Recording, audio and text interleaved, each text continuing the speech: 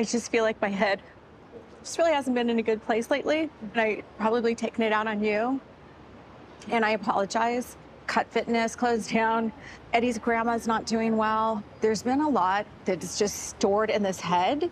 And I'm a person that doesn't deal with my emotions. And then I just explode. But I want to get past that. And I want to be in a place where I can trust you, you can trust me, and you can open up to me. I should have been better with my words, and I should have tried to like maybe even break down that wall. Yeah, and maybe it takes this stuff to get there, and those processes I can understand.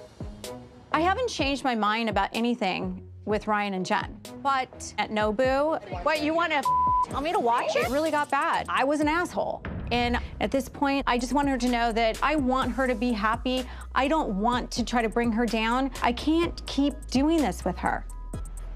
I want to move forward. I want what's best for you. I really do.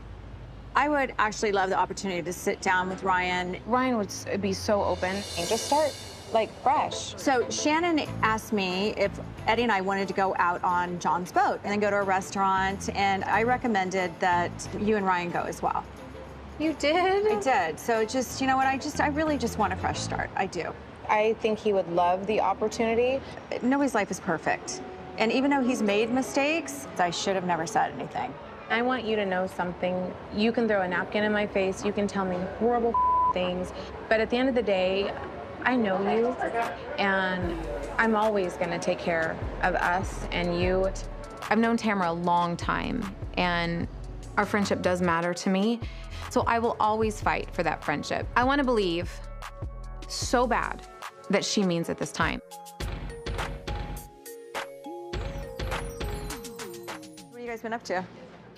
I'm crazed right now because I told you we're in escrow on this place in LA. Yeah. And so. You are. Yeah. That's awesome. Yeah, I'm excited. You're not moving. Like, no. This is gonna no. be, you're gonna be there. It's not big enough for us to move to. Okay. I was thinking of it more as like a pied-à-terre for me and Terry. A what, a what? A pied-à-terre, like a little getaway, like a little place to hang your hat, a little. Terry and I started looking for apartments in LA and happened to find like the most perfect apartment ever. Do we really want that place? A lot of money. It's a lot of money, but I think we'd be happy there. I think it would be good for us. This penthouse represents the first step back to a career in Hollywood. Orange County, sun, surf, sand, amazing. Auditions, not so much. I saw Shannon and John. We went on a double date with them. That's fun. How was that? That's fun. They seem like they were super happy. That's what I thought too. You think so? You think They seem happy to me.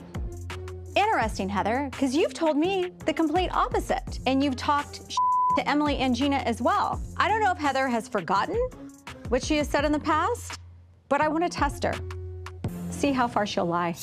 Eddie did catch him off guard and was like, so do you guys live together? And they're both like, no, no. Terry did that too. When are you gonna get married? I asked her that, and she said they were waiting on the kids to get out of the house or something. Which I don't completely understand that. Why? fully. Wouldn't it be easier if the kids were about to leave to wait? If there's a problem, sure.